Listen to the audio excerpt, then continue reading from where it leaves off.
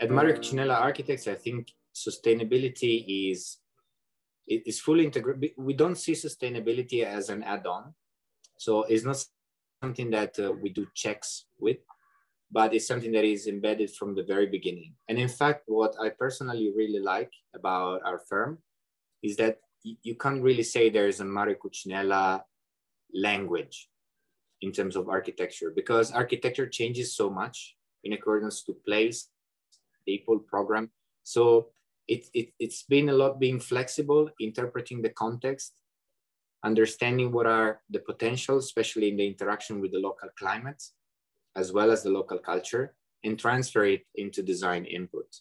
And we do that a lot in the practice because we are about 120 people at Cucinella Architects, and we have a research and development group of 8 people, 100% dedicated to research, as well as a postgraduate program named SOS, School of Sustainability, where we host with us for almost 10 months. Now the program format is changing slightly, but we have postgraduate students, whether they're engineers or architects, joining Cucinella Architects and SOS School of Sustainability. And we are sort of investigating the new trends of sustainability and what it really means, exploring that into projects that are applied research. Most of them, for example, temporary pavilions and things like that, actually get built by the students directly. And this becomes knowledge that we feed back into the office. So we sort of, with the school, we explore, we test, and then we get it back into the activity of the office. So there's this continuous learning loop that pushes us and challenges us in all our projects. In terms of measuring sustainability, this is a very complicated one, because in a way we sometimes are dealing with numbers. So energy certifications, so we use a lot LEED certifications. So we used in the past some BREEAM and some other local certifications, such as for the building that we designed in Ghana. I think the system was Green Star. And so in a way, on one hand, we use traditional ways of expressing how a building performs. But again, those ways are dealing a lot with the building's performance rather than the satisfaction of the users. So more and more we are exploring as certification systems like WELL or FitWell that are more dealing with the well-being, which is becoming increasingly more important.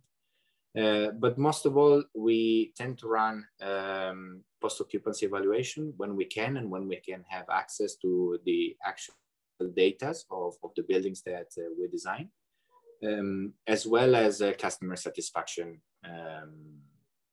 surveys, which are quite important.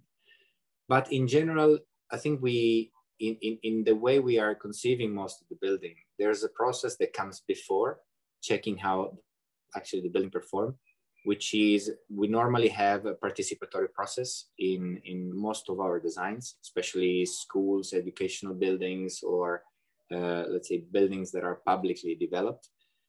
Because in a way, receiving the input of the community before allows you to have a much better feedback afterwards. But most of all, once again, having people feeling identified with the building and therefore taking care of it. Specifications is a tricky one. What we do, we basically tackle it in 2 different ways. One is we have a team dedicated to that is working with the suppliers to understand what they're doing, what is innovative, what is out there that can be integrated into a sustainable building to reduce also embodied energy. We know embodied energy is becoming increasingly more important as a subject to be tackled by architecture. So on one hand, we do that. And on the other hand, we experiment ourselves. I'm talking, for example, about the project of Tekla, which is the soil 3D printed house, which again, it's been a long research with our partners at WASP, that they actually are producers and fabricators of 3D printers. We sat together, we explored the materials, we worked with other partners like Mapei and other potential suppliers, and we tested.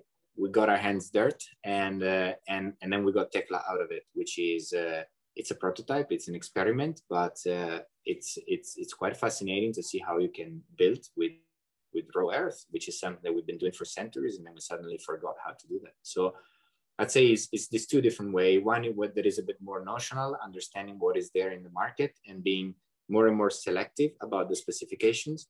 And the other is testing and exploring, which is a totally different story and very funny also.